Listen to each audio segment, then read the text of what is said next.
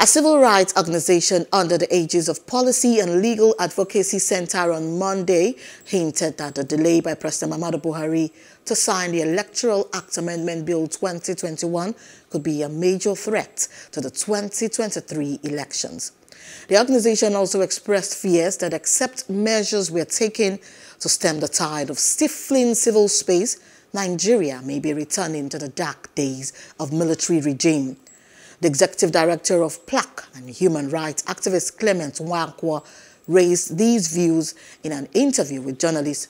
It was during a dialogue session on closing civic space and its effect on advocacy and freedom to participate in governance. Hello, hope you enjoyed the news. Please do subscribe to our YouTube channel and don't forget to hit the notification button so you get notified about fresh news updates.